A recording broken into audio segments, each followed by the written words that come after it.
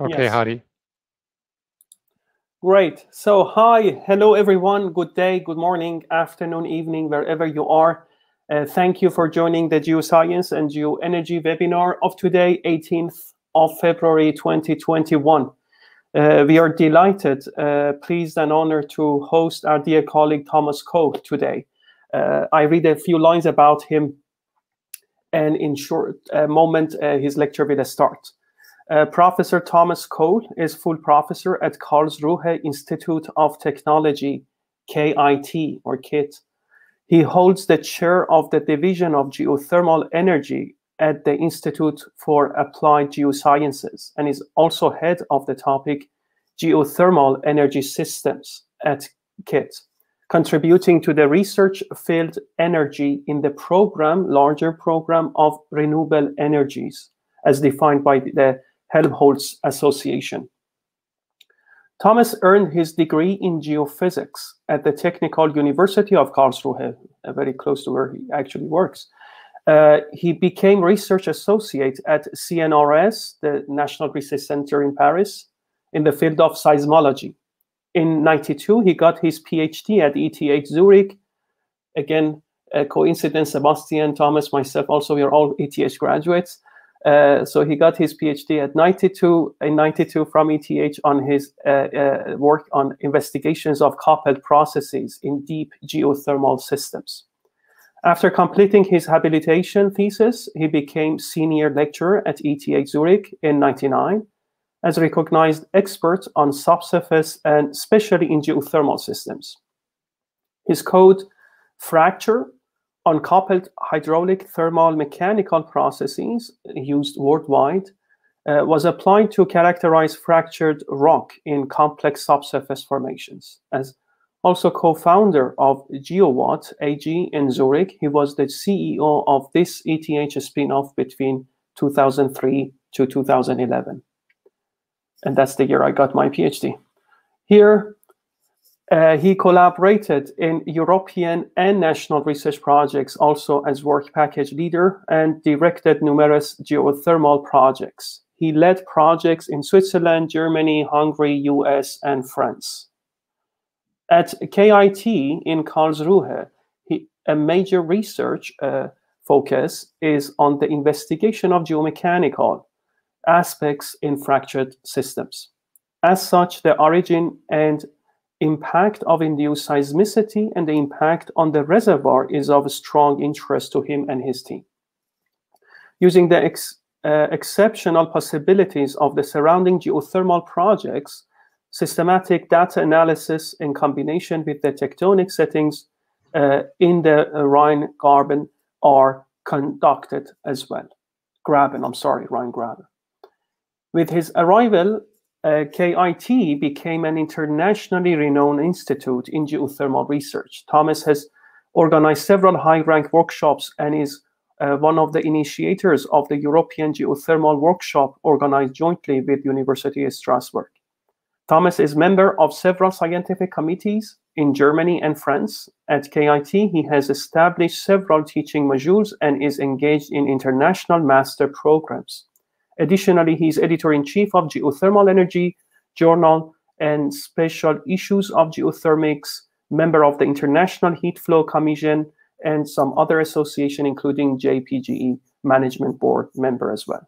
He gave numerous presentations and invited talks at high-level scientific conferences and is author of a lot of more than 70 reviewed manuscripts in renowned journals. He's collaborating with many worldwide industrial projects. Since 2017, he is a spokesman of the working group Geothermal Energy of the German Geophysical Society. He has received several awards, among which I could just list a Henry Ramy Award from GRC. It's a pleasure and honor to host you, Thomas. Thank you for graciously accepting our invitation. To the audience, please note Thomas' lecture would last for about 30 minutes. 35 would be okay, Thomas. So don't. Okay, so I hurry up. Otherwise, and then followed by questions and comments. Like always, please do type your questions in the chat box. And after the talk, Sebastian will go through them and we'll share a lively discussion session. Thanks once more, Thomas. The stage is all yours.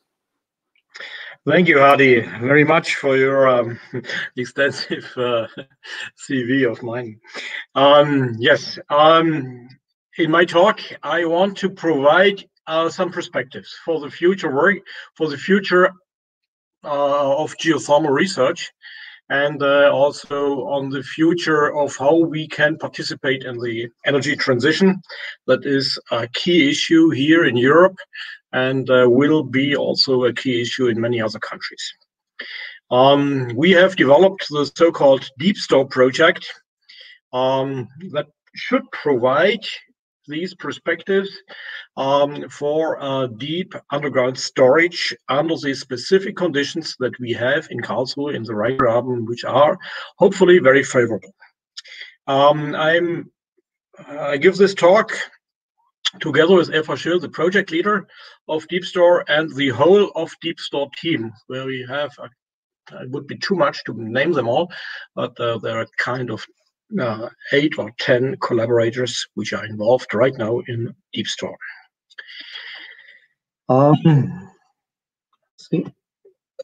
Yeah. In my talk, I'm going to cover 4 major aspects. One is the background of the thermal underground storage. Second then will be the depleted hydrocarbon reservoirs that we have in the Upper Rheingraben. I will then present our DeepStor project at KIT Campus North and go on the social components that we need to handle in geothermal for future. Now, you may, it's an international audience, and Germany typically has a very good reputation on its way to go on the energy transition. However, the truth is things are not that favorable as they look out in the press. So this is the evolution of German energy consumption from 1990 to 2018. And you see there's a very slow transition going on. Only the light yellow part in the top, this is what we call the renewable energy from wind or from photovoltaics. There's also a bit of geothermal involved, but this is just very marginal. Anyhow, most of the energy still is on these gray and reddish and black and green colors, and this is what we say it is fossil fuel. Most of it is fossil fuel.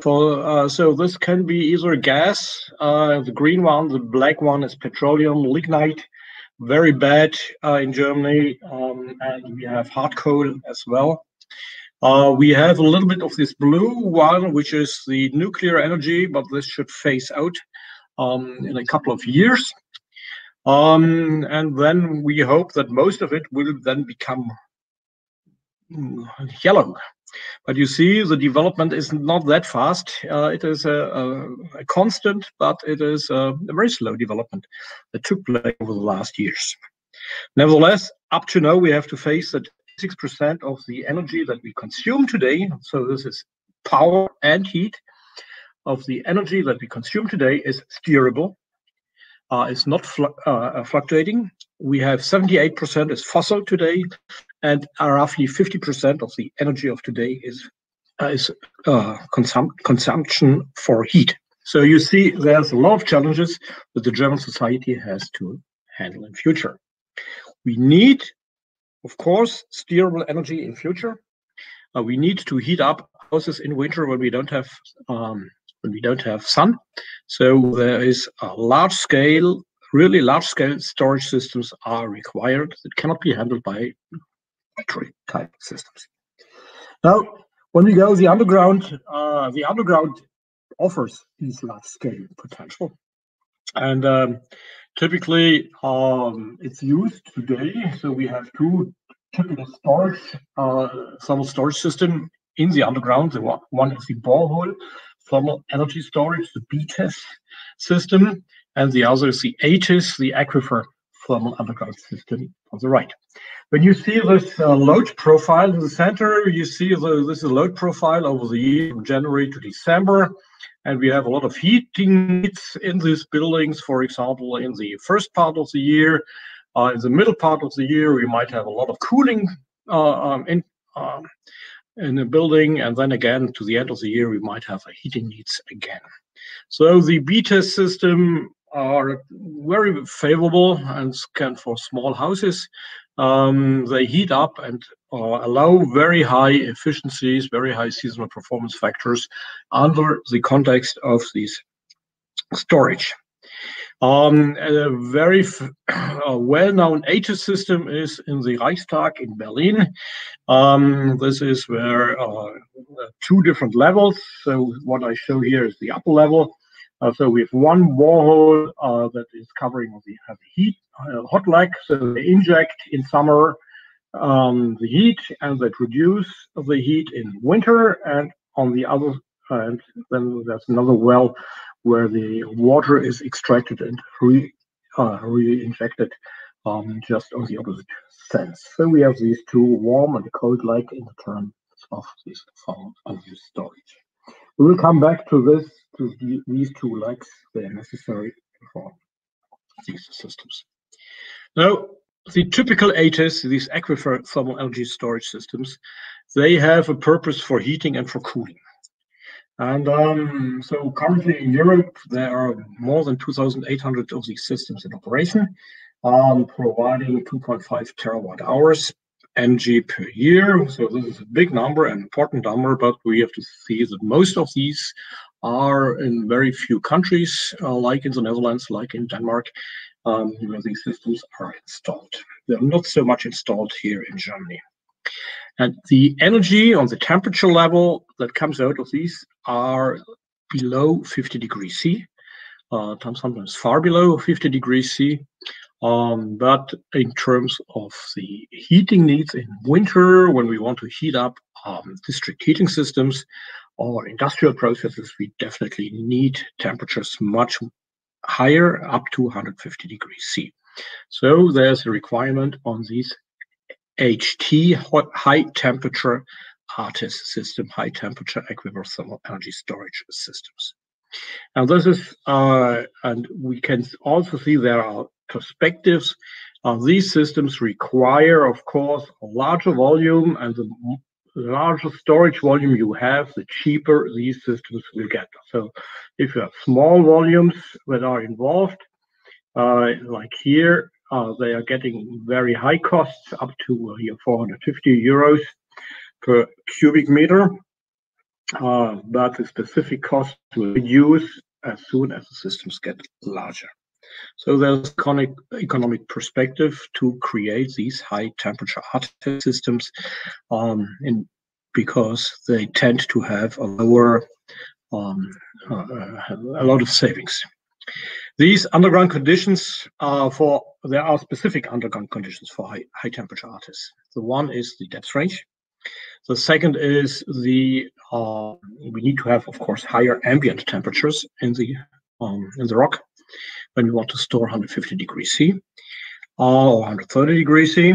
And we need to have a kind of reservoir situation, and we need to have large volumes, as I mentioned here. So there are specific conditions on these high temperature ATIS systems that need to be involved. What we do is we will investigate, and because Karlsruhe is sitting on this Rheingraben, and Rheingraben, as I will show you, is rather favorable for geothermal, and so potentially this upper Rheingraben is very suitable for these high temperature ATIS. The Rheingraben is an active tectonic setting in the central part of Europe. It's bounded between the Black Forest and the Vosges Mountain, as you can see here. It is 350 kilometers north-south and 50 kilometers east-west in extension. And currently we have several geothermal systems, which most of you know. So we have hydrothermal systems like what we have in Rien, in Basel, in Bruchsal. We have petrothermal systems like what we have in Sulz, and we have several of these mixed systems in which the fluid can even touch the sediments or the granite in between. So we are missing still a wording on these kind of mixed systems. But we have in the Rheingraben no geothermal storage system. Okay, this is so it is rather new to go there. The upper Rheingraben also is prone to have one of the largest temperature anomalies in Central Europe. So below Karlsruhe, we have roughly 170 degrees C in 3 kilometer depth. So this is a big temperature, good temperature, also comparable to the situation in the basin grade systems in North America.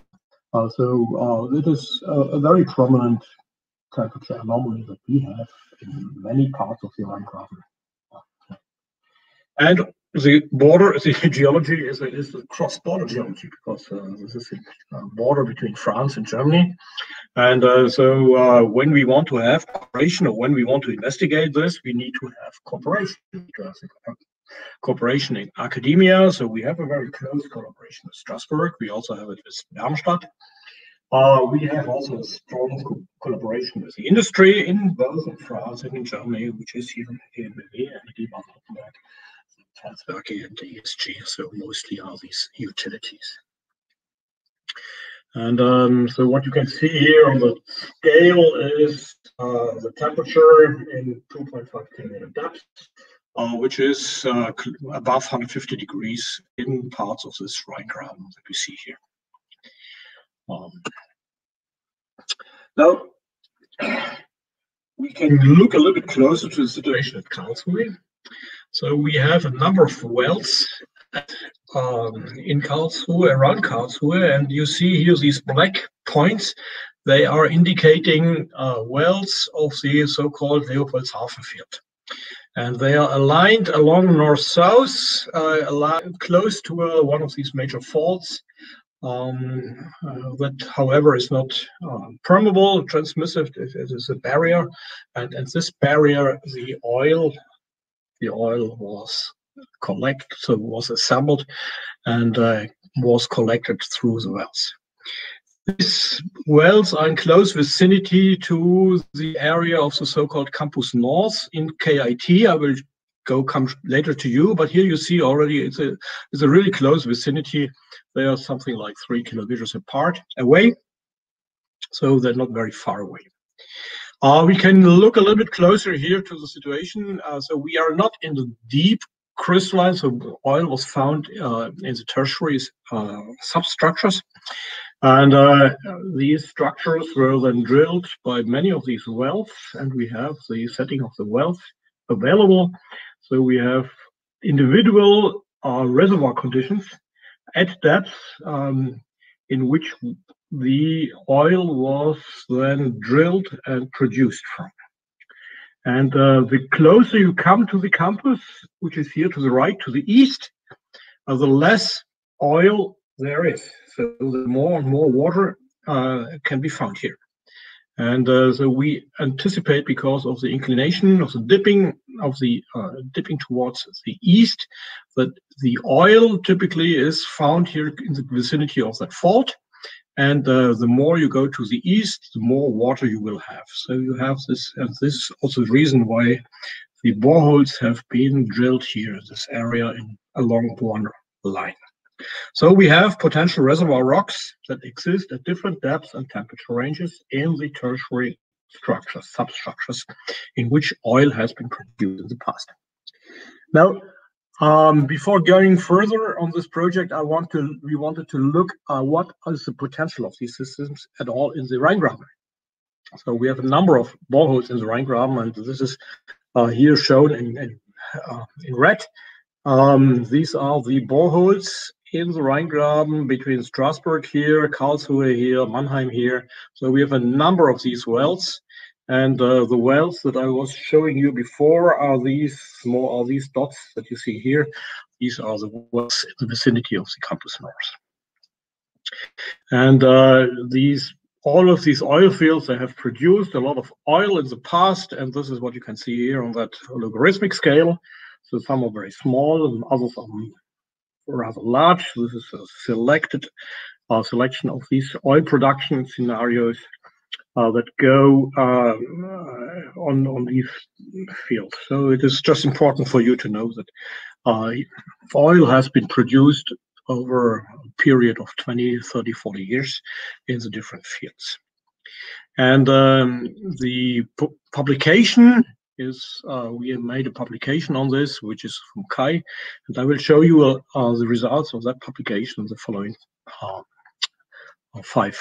or 5 slides, where we identify the potential of these of the upper Rhine-Graben for high temperature ARTIS systems. And first, literature review. We went into the core perm data. They have been measured on cores, in the core samples, in the development core samples, and you see the typical porosity value go between 15%, 20%, 10%. So these are the porosity values, and these are the associated probability. So the probability looks not so bad. So something above 10 to the minus 15 up to 10 to the minus 12. This is, we find there's a number of wells and fields that cover this area here. And this information then was also taken out of literature data. We could identify 41 wells out of 10 depleted oil fields that showed that have been measured, and we had here different reservoir thickness, different probabilities. So we took really everything what was available was taken in that literature review. And this was not only the best one, but we took everything that is we could find, and we could identify a very high variability of parameters. So as you can imagine, the variability is on thickness from 5 to 30 meters. The extension of the field often not very clear, but they are in different depth ranges also found. But the depth range is typically very ideal. It's an ideal depth range and temperature range for these high temperature ARTIS systems. And so it's a good basis for a statistical-based investigation. So we took these, assessed these data, given the variability of parameters. So Kai was then setting up generic models with the variable parameterization, having 2 boreholes. So one was a warm leg, one was a cold leg. And we also assumed to have vertical wells or to have a horizontal trajectory.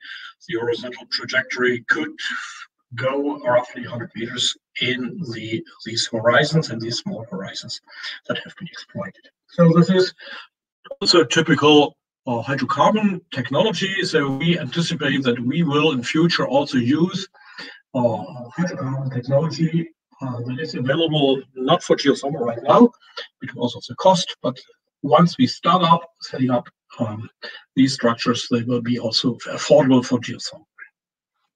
And we assumed a cyclic storage operation with summer injection of the excess heat and the winter of the production of the stored heat. So this is the typical well layout.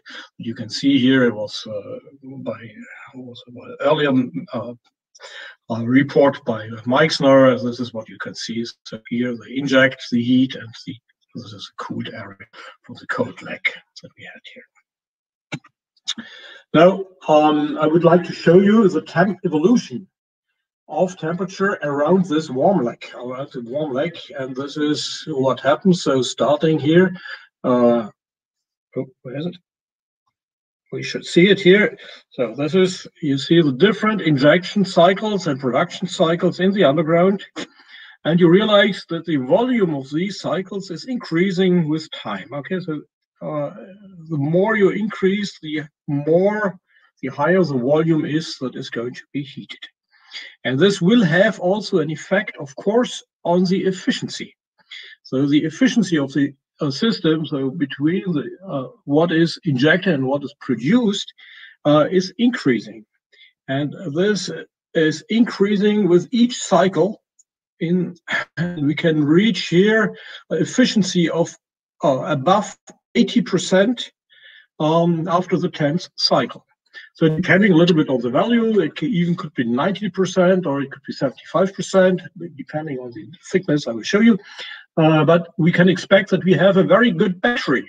The battery is a very favorable situation. So imagine we have a battery that is improving with time. Every time we're injecting, we're getting more energy out. And this is a very favorable situation of these high efficiencies. Kai was going on with the different, looking for the sensitivity of different parameters on sensitivity, on the efficiency of the system efficiency. So of course, the higher the thicker the reservoir is, the better the efficiency will be. So here in this example, okay, with 20 meters, you can even reach 88%.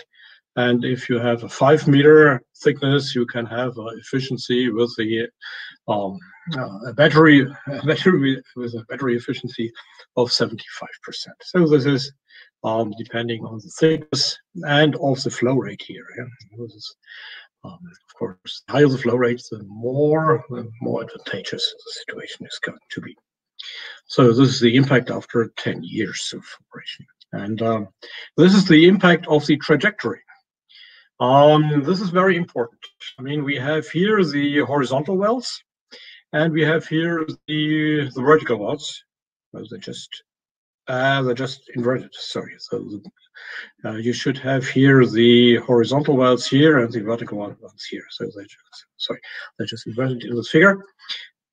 And you see there's a big difference. This one is a vertical one. The blue one is a vertical one. So on low flow rates, they will have definitely a lower performance than the horizontal ones. And if you have higher flow rates or higher probabilities, you don't see the difference anymore. But in terms of at low flow rates, it's definitely a very important change. And you also can see what is then, if you take in all the values and look on what is the impact of thickness, of probability, of flow, and you bring this in terms of the storage potential. And the dotted line here, they are the vertical wells, and the straight lines, they are the horizontal wells. And for example, if you have here a probability of 10 to the minus 13, with a horizontal well, you would get something on this specific aspect, you would get something like 2 gigawatt hours per year of storage potential, but going up on the horizontal one, you would then get 3 times. So the horizontal well is definitely a strongly advantageous compared to the vertical wells if we want to use these aquifers. So it's a doubling or threefold storage potential if you use these horizontal trajectories. Now we can come back and look, we had all these parameters right in the beginning from this Rheingraben, and when we have been combining the original data to the findings that we have, either on vertical or either on horizontal wells, and then we can look what is the typical storage capacity in the Rheingraben, and we have been grouping these in terms of 2 gigawatt hours per year. Let's say if we are below 2 gigawatt hours per year, they are they're not very productive, and as soon as we have 10 gigawatt hours per year, they're highly productive. So these numbers are so we could consider the left ones as not be very economic, but the other ones could become economic. And then what you see is that if you have horizontal wells, you will have much higher storage capacities on horizontal wells than what you will have on vertical wells, given the data situation that we face from the Upper Rhine, that we got from the Upper Rheingraben in our literature study. There might be cases, of course, where you also have systems with could produce at 5 to 6 gigawatt hours per year energy, but of course the same systems would be much more advantageous if you could go there into horizontal wells.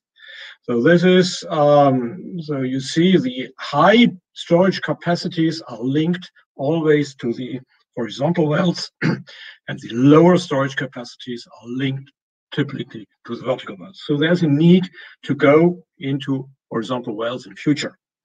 But throughout this study, we can say there is a high potential for heat storage in depleted reservoirs in the upper Rhine-Graben. Now we can come to the KIT Campus North. So if once you have been in Karlsruhe, you wonder where is the Campus North. So Karlsruhe is here with a castle, and all university is here, and the Campus North is something like 20 kilometers in the woods, north of Karlsruhe, closely to the community of Eggenstein-Leopoldshafen. This is where these wells are, the wells that I was showing you before are oriented here, not far from that highway. We have a lot of earth sciences in Karlsruhe, which is in geothermal, of course, and geochemistry, structural petrophysics, geophysics, a lot of material science. They're all involved in the Helmholtz Association from the university part, but we also have activities out of the Campus North in the which are in the real, so the real Helmholtz part, or the large infrastructure projects, they are linked to the Campus North, and there it is EFA, the ENA Institute, who are working here on site on the Campus North. But it's a big mixture in which Campus South and Campus North are involved. We have a concession area in the meantime. The concession area is linked here, so this is the Campus North in the center of the woods, and we have a much larger concession area in which we have also kind of flexibility if we want to identify different structures to produce from. So we have a larger concession area that we applied for. The DeepStor project that we foresee on this campus is linked also to the district heating grid that is shown here on the campus in yellow lines. The borehole will be located close to the entrance of the campus on the left. You can see this also on the right part here. So there's a kind of a meadow, and here is where we expect the drilling to take place. At depth of 1,000 meters, roughly, we have different aquifers or reservoirs that has been exploited in the past and that we want to use as well, and where we anticipate we will have not too much hydrocarbon in the wells. So this is the concept that we want later on, and you see already here we have a horizontal well that we anticipate for a future phase. We can have a look on the district heating grid. Wow, I have to hurry up. No, so I will drop the district heating system completely here. So this is the situation in the campus. So right now there's a huge energy need on the campus, roughly 50 gigawatt hours per year. And so this is the energy need in winter from January to May, and this is the energy need here in October to December. And you see this in summer, we don't need a lot of energy, but we can store this energy. And this is also energy and different profile. So there's a huge capacity for storage, for storing this energy. The DeepStor project is running. It has been approved last year, and it is linked to the social sciences, social components, to the GECO project that I'm going to show you as well. We have 2021, the project planning will be finished. I will show you the current results, the overview of the discussion that we have, and we expect to have the permitting, the authorization this year as well. And tendering and drilling could start up next year, so which we hope for a rather fast, anticipated fast development. So currently we are speaking on phase 1, which is from 2021 to 2027, and the goal is to show a proof of concept. The phase 2 then, so we want to drill and also show that we get the parameters that we require. On phase 2, we will start with the directional drilling, and in phase 3, we will connect the system then to the local district heating grid. Currently on the planning phase, this is the layout of the phase 1. So we will have a monitoring well and we will have an exploration well that is still slightly inclined, might not be horizontal, but it is will be inclined in order to get more of these reservoir structures in the underground and to be able to investigate these reservoir structures in the reservoir. We will have here a hydrocarbon separator at surface, and we will have a big surface reservoir in which we can pump in and also produce the fluids as soon as we need for the cyclic operation of the system. So we can establish a cyclic operation of the system right through this phase 1. So more or less everything that we need, and we can also, once we have proven it works, we have done also a proof of concept. The authorization will take place this year. Therefore, we will establish and make a seismic network. We have to develop reservoir models. And the current research in geoscience is very strongly also linked to literature studies and also on the existing wells. One of the key aspects is what is the impact of the oil content.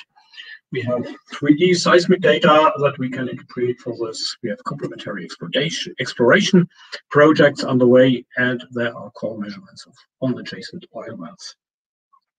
The future geoscientific aspects will also involve many more aspects, like on the impact of the small clay particles, the shale particles, the impact of oil, mechanical impact, hydrotesting, hydrochemical interaction, and the optimization of the drilling schemes.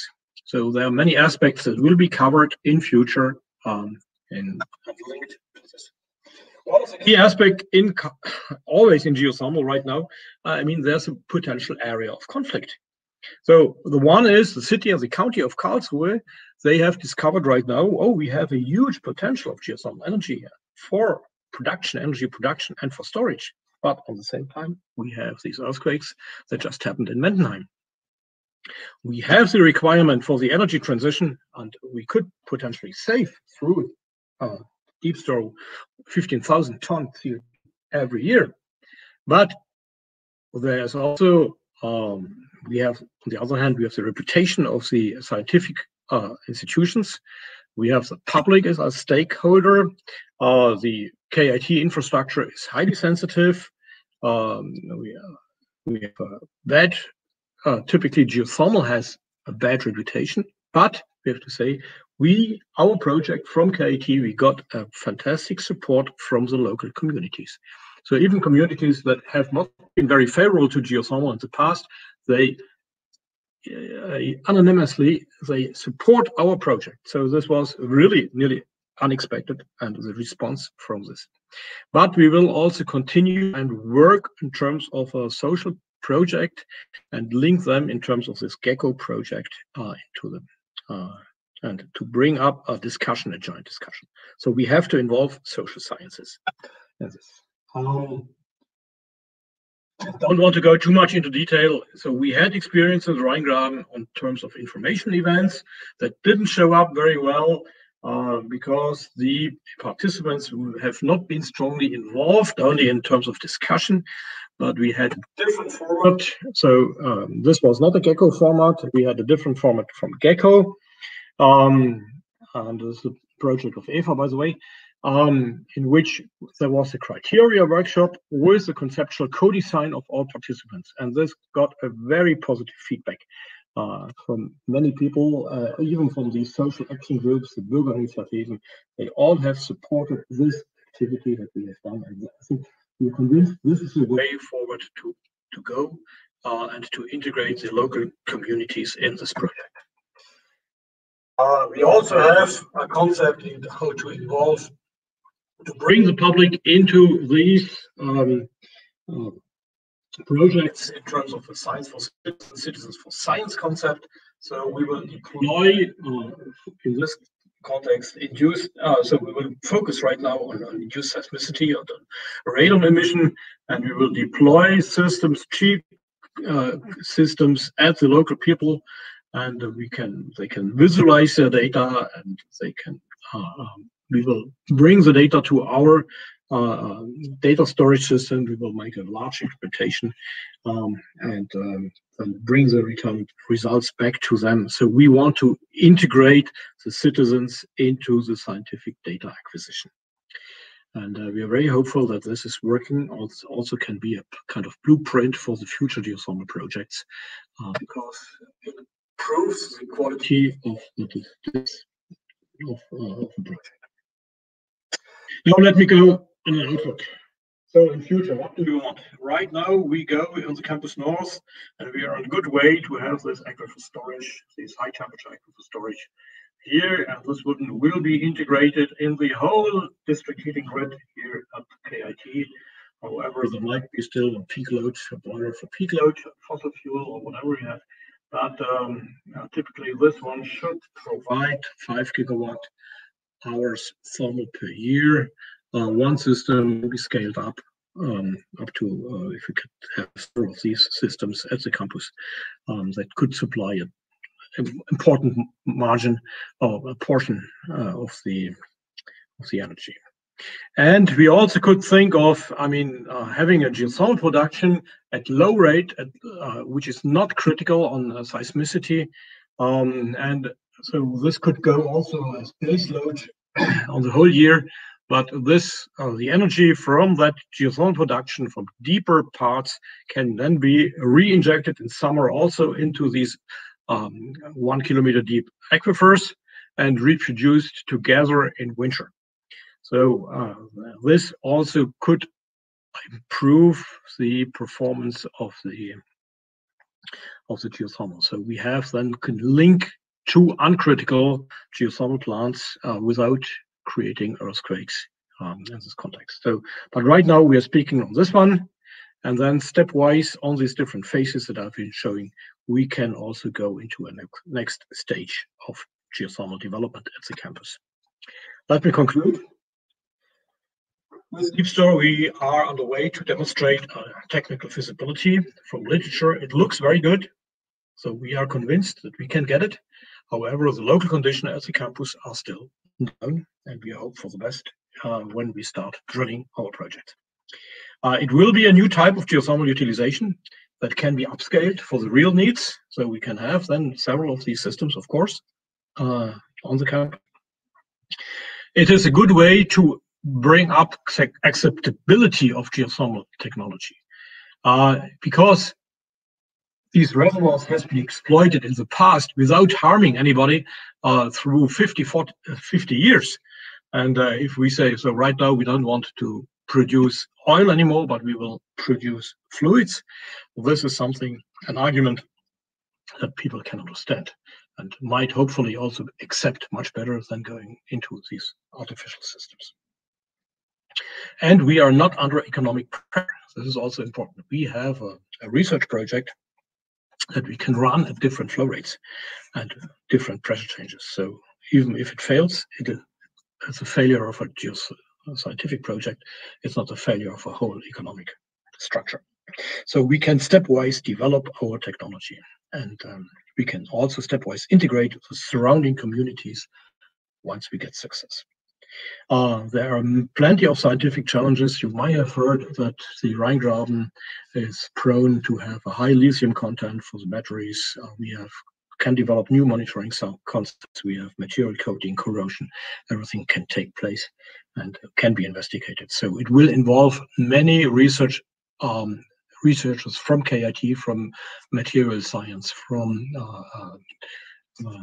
engineering, from mechanical engineering, that will be integrated into our project.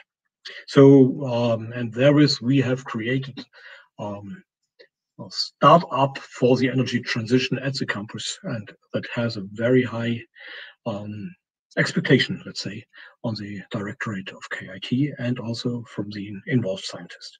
So I want to stay and stop here. I think I'm a little bit late. But Thank Hadi, you. But the story was so engaging. We all enjoyed your lecture, and it's really great to hear that you're not only considering technical aspects, but also societal aspects and acceptability and bringing the science to the society, which is quite an important move. And I see that in scientific community every day more than before. So without any further ado, I would like to give the floor to Sebastian. We have plenty of questions already posted. So okay, so I will stop here. Yes, you could. Yes, you could, please. And then we would have the Sebastian, please. Yes, thank you very much, Thomas. A really interesting talk. First of all, it's great to see we have a little ETH Alumni Association meeting here. It's really great to see that presentation. I think it's fascinating is that KIT had the courage to actually set up such a project, lead out on this, and it's going to be a huge benefit also for other universities. Plenty of questions. One I'm particularly interested in, and just trying to find first one, because I thought it'd be nice to have this in the UK as well. So Yuang asked, thank you for the interesting talk. I'm wondering how feasible the subsurface heat energy storage in other countries in other countries in Europe would be. So is it something that just works in the Rheingraben, or can I sharpen my pencils and write a grant application in the UK as well? It will work. I mean, we are the advantage of storage is that you don't need to have the same conditions as for production. I mean, you just simply should not be far off in your temperature field on the, I mean, maybe 30, 40 degrees below the maximum stored temperature, but everything will depend on the hydraulic parameters, but you don't need to have large faults. You know, you can have high probable reservoir lenses or with defined extension. This is what you can have. So you need to have different subsurface structures, and we can also extend the applicability of geothermal projects. Thank you. So I'm going to stay on the topic of the subsurface characterization. There are quite a few questions that sort of touch upon this, and we start again. So Yuang followed up with this question, Christine and others, and bring those questions up one by one. So Yuang said, how much should we know about the characteristics of the reservoir for energy storage option? What are the sort of important points that would make a successful project? And I just, Mohammed asked very similar questions. Said, how would you describe an ideal storage site? What parameters to look at? And Christine had a very similar question. Said, what's the impact of heterogeneities, like faults that you've seen in your model? Your plumes evolve quite uniformly. What's the impact of geological heterogeneity and related uncertainty on artists? So what is the perfect storage site? What's the impact of heterogeneity?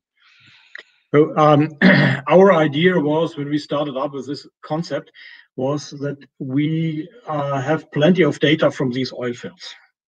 And of course, we don't want to go directly into an oil field, because otherwise we will produce oil. This is definitely a no-go. So we should be in the same situation, in the same setting as the oil production did over the years, but we don't need to go into these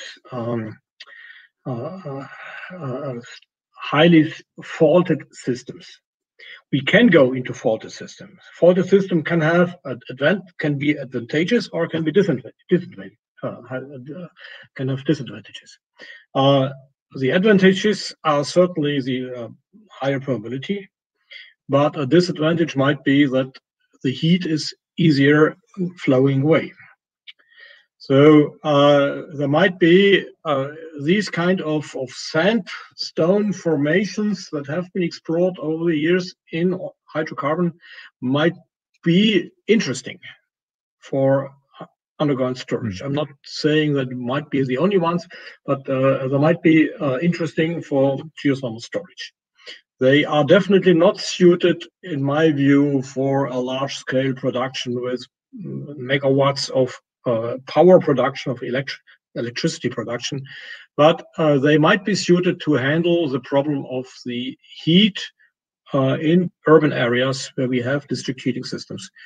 And therefore, we are right now on these. Of course, the modeling is everything is homogeneous as isotropic.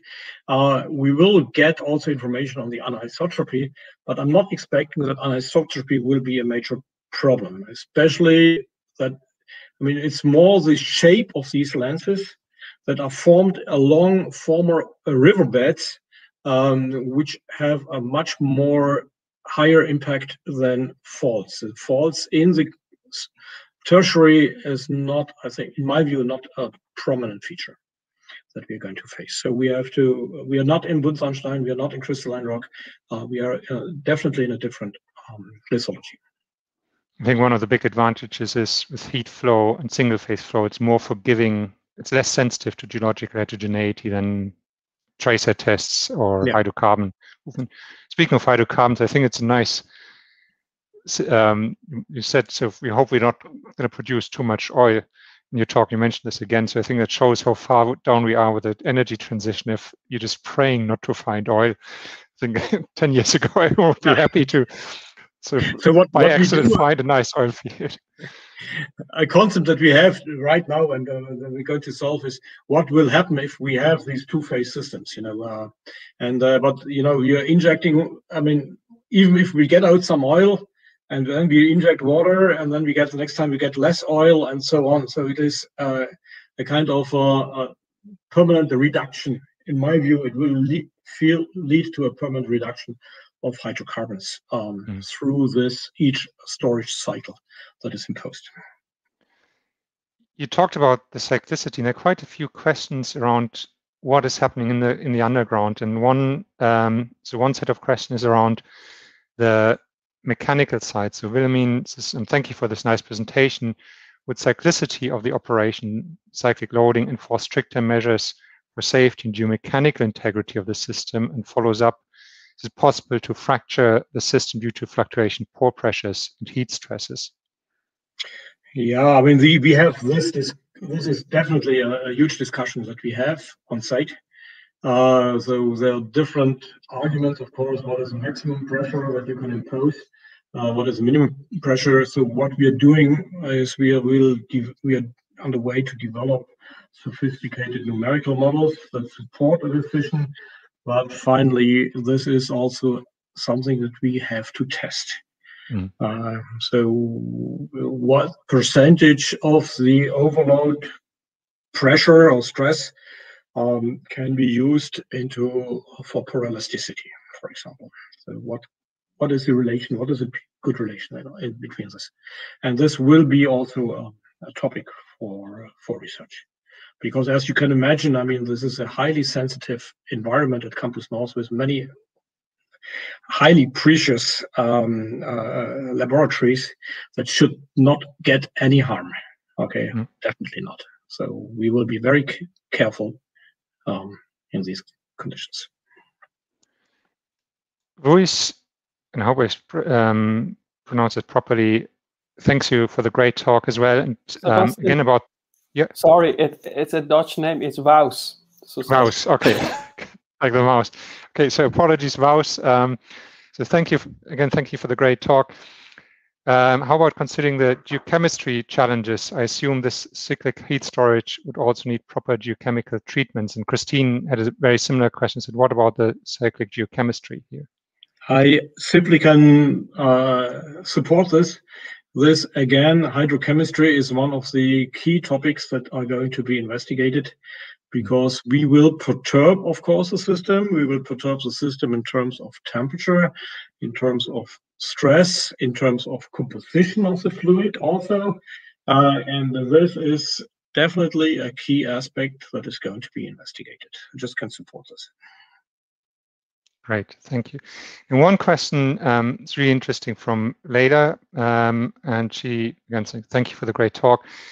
Do heat energy storage options always come hand in hand with geothermal production, or could there be other sources for the heat, solar, converting solar, wind energy to thermal energy, or if you have waste incinerators, for example, that have excess heat? So what other options are there for ATIS rather than just the geothermal side?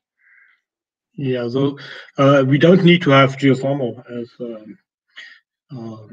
for the supply of energy. I mean, we have an excessive heat on energy on photovoltaics in summer. We have different periods in which we cannot get rid of our energy. This is, for example, if you look into the statistics of renewable energy, you always get two different values. The one is the energy that comes on the plug at home, and the other is the energy is going to be generated, and they don't fit together because a lot of these energies is going to be need to be wasted, and before we start wasting wind energy or wasting photovoltaic energy, we can transform this into heat and then re-inject the heat. Then we have at least a considerable amount of this energy preserved for the winter. I'm going to sneak in a question here myself. And is there anything that would keep us from actually trying to store coal? So I'm thinking in the Middle East, big oil producing countries with LNG, liquefied natural gas, which produce excess coal. And there the problem is not to keep yourself warm, but keep yourself cold. So could you use somehow capture that coal from some of these big industrial processes in the Middle East, store it on the subsurface, and then use it in the summer to supply your air conditioning, or at least to cool down some parts of your building sector? Is there anything that would keep us from looking at storing cold rather than storing heat? You could do this. There are different concepts. So when I was at our company, we have developed concepts, for example, in Pakistan on these kind of issues. But I mean, yes, this is definitely a huge amount of huge potential. So I know that the TU Munich is going to work on this, and I think if I can give advice for strategic orientation of a university, I would advise to go into the production of coal from thermal energy. This I think this has a big impact in the future. And I just know from earlier discussions that we had that Australia is going on this, but I abandon this field at the moment. But I just know it has an overarching importance. That's really interesting. And we have one final question again from Christine. Let me just pull this up, and I think that refers to the plot that you've shown where you looked at the efficiency of horizontal versus vertical wells. It says horizontal wells tend to be more expensive than vertical wells. Is there a sweet spot for the economics of ARTIS? Yeah, I mean, this is a kind of discussion that I think we need to have these discussions. But you can compare, for example, if you go to CERN in Geneva. Okay, nobody is ever asking how much does CERN cost. It is science, and it is science that is going to be transferred into industrial applications. And we need to have these scientific laboratories as well in geothermal. Otherwise, we will not manage to get it. I mean, even if right now we get into this geosteering concept that is really expensive, but maybe we can convince also industry to participate in these concepts and that they find a future market in this, then we can go and we can convince that these systems can be used more often into geothermal and can become a standard in geothermal. So yes, economics is important, of course, but we need to have these scientific projects aside. I think those are all the questions I have here. So thank you to our audience for some really good, really interesting questions. Thomas, thank you for great talk. Thank you also for your really got my organization of this event. Thank you. It's definitely time consuming, and I will. Yeah, thank you very much, Sebastian. If you allow me to yes, of announce. course. Yes, so thanks very much, everyone. So I take the chance to introduce our next week's speaker. Is going to be Professor Pecili Zita from TU Delft. Pecili will speak about subsurface energy storage by electromagnetic heating. So stay tuned, happy, healthy until next week, the same time, 4 p.m. European, 3 p.m. British time, 7 a.m. California. We see you all again in the same channel. And by the way, last week we had 1,800 subscribers. This week we have 1,900 subscribers. So we are close to 2,000 subscribers. So that's great. Well done, well done. Danke. Thank you very much. Danke schön. Thomas. Thank you. Good to see you here. Okay. Cheers. Bye-bye, Bye-bye. everyone. Bye-bye.